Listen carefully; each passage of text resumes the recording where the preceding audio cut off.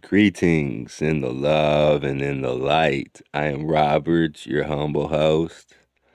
Welcome to the Law of One, Conscious Channeling LL Research. Today's meditation meeting occurred August 29th, 1976. I haven't even read it. We're just going to jump right into it. How exciting! I am Hatan. I am with this instrument, and I greet each of you again in the love and the light. As we say to you, my friends, that each of you needs to be a source of light to those around you. You must understand that we are encouraging you not as your physical selves to draw upon your resources within the illusion.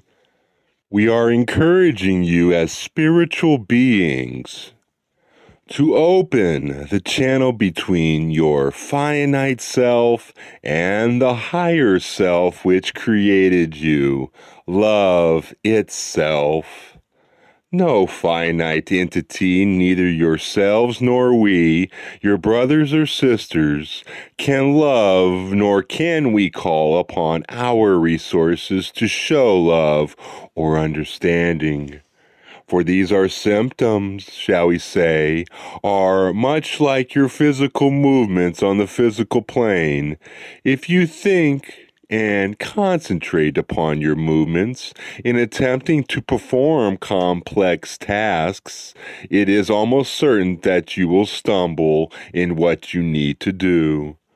For in your very thinking, you will have limited the instincts of your physical being. You have circumvented the harmony which surrounds the physical plane if it is left to its own wisdom. And the result will be that you are not coordinated, for your intellect will have borne all the limitations of this illusion and upset the harmony.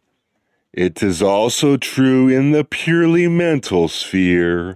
If you attempt too hard to organize and concentrate and analyze your thoughts, they will disintegrate into splinters which have very little meaning and which cannot be put back together into an integrated and harmonious whole. It is very difficult sometimes to make decisions because you are thinking too hard, most especially on the spiritual plane.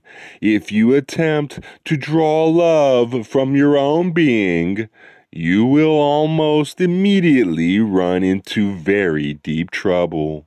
As you manifest upon the physical plane, your very consciousness is a consciousness made of limitations. You see that your fingers end at the tip of your fingernails. You do not see that you are one with the air that surrounds them. From the very beginning, you were taught that the thoughts which originate in your mind have been created only by you. You were not taught that thought comes from a beautiful, infinite mind, and that the thoughts that pass through you, already heavily diluted, are shades of that perfect thought.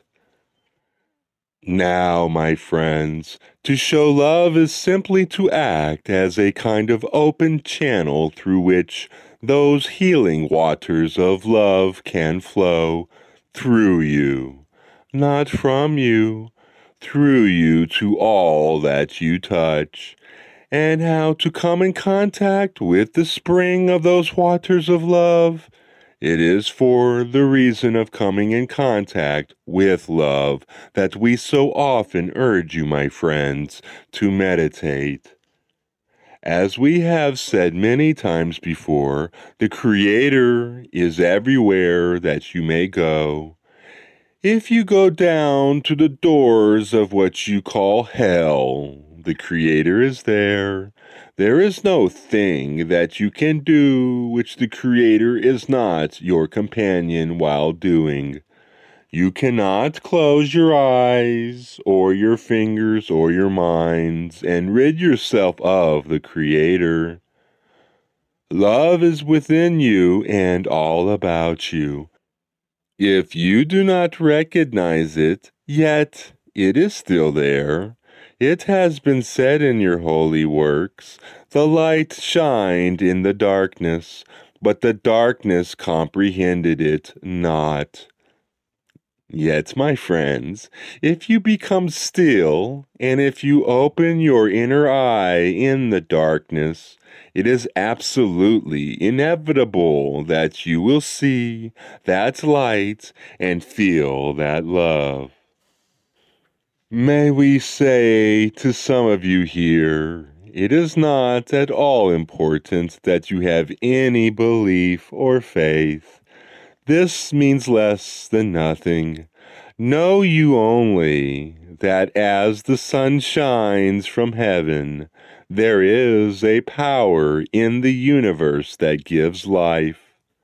No matter how much death that you may see, you see many times over the life that is growing, triumphant always. Light and life will always triumph. They are always there. You do not need to be faithful or believing. You need only be quiet and listen. Do not expect to hear words or voices, for most do not. Yet take these periods of silence on a daily basis and evaluate your life after having meditated for, shall we say, a period of 2 of your months. It will begin to be apparent to you that the listening is producing within your being something that you are hearing, something that is making your day-to-day existence more loving. We ask that you imagine yourself standing in a field of flowers with the light shining down upon you, the birds singing, the beautiful fragrance of the flowers all about you. You stand in the love of the Creator, my friends. And if you open the windows of your spirit, my friends, you offer the beacon of that light to all that you meet. It may not be in very dramatic ways, my friends, that you show this. It may be in a tiny little thing. Yet in this, shall we say, schoolhouse that you call planet Earth, it is understanding the love that resides in everything we do that is the great lesson. Love is not anywhere else. Love is here. In whatever situation you are, in whomever you meet, in all emotions and in all circumstances. See the love, my friends. See the creative power. See the healing. Meditate, and then open those eyes. There is great joy upon the path of all of you, and it is very close, always. If at any time you need the assistance of the force of spiritual love that we represent, call upon us and we will be with you, for we hear at any time that you may call. It is our nature to hear, not as a single person, but as millions of ears. For to us there is no space and no time, and we are here for the specific purpose of giving you our love. I leave you now in the love and the light of the infinite Creator. I am known to you as Hatan.